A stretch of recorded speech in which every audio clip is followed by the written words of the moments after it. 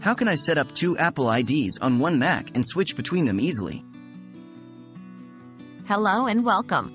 In this video, we'll be showing you how to set up two Apple IDs on a single Mac computer and how to switch between them easily. This can be useful if you have multiple Apple IDs for different purposes, such as work and personal use. How do I add a second Apple ID to my Mac? First things first, let's talk about how you can add a second Apple ID to your Mac. The process is straightforward and should only take a few minutes. 1. Click the Apple icon in the top left corner of your screen. 2. Select System Preferences. 3. Click on Internet Accounts. 4.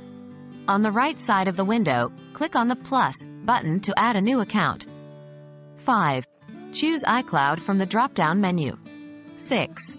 Enter the Apple ID and password of the second account you want to add.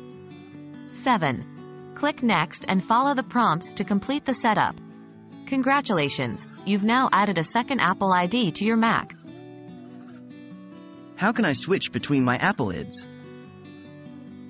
Now that we've got our Apple IDs set up, let's talk about how to switch between them. 1. To switch accounts in iTunes or App Store, open the app and then click on Store in the menu bar. 2.